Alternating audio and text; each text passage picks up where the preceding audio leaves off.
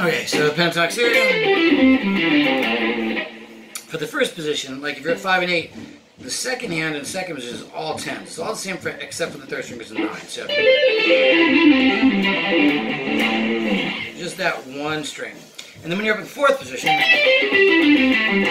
then the right hand's in the first position. So it's all the same fret here, 17.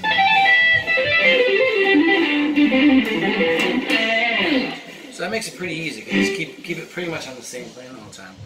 So the most common patterns I think are useful in actually playing are the eruption pattern where you just do tap, pull, hammer, and then change strings.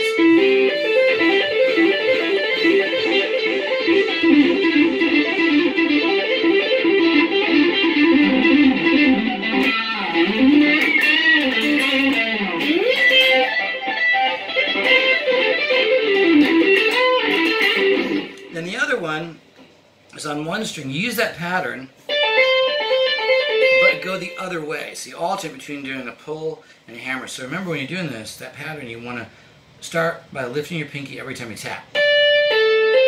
And then this time, don't lift it and go backwards, pull off. So you get 3 notes up, and then 3 notes back.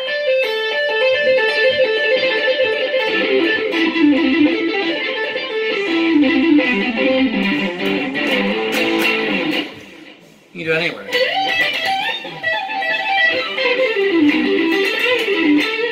Really useful.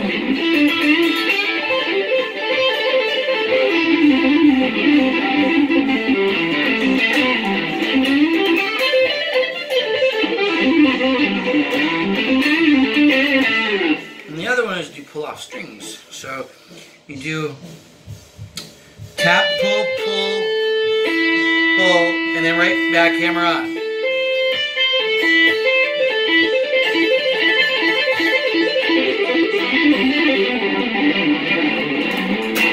That's a great one because it gives you a lot more notes for free. And you can do this in other positions. So if you have like your, the top notes in the second position, you can go to the bottom notes in the fourth position.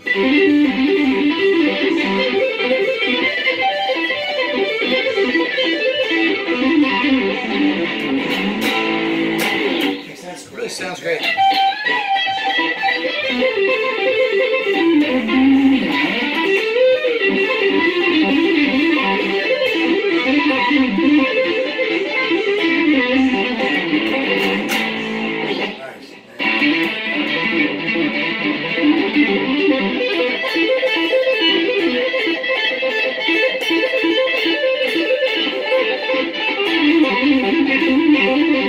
That's just this one. And I'm doing that in the middle. It sounds good.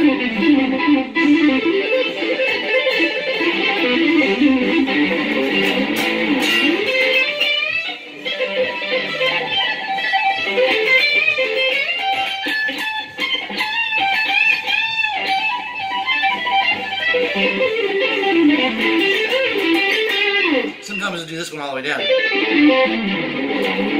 That's just the same one. That cool? Yeah. Makes sense? That should be enough.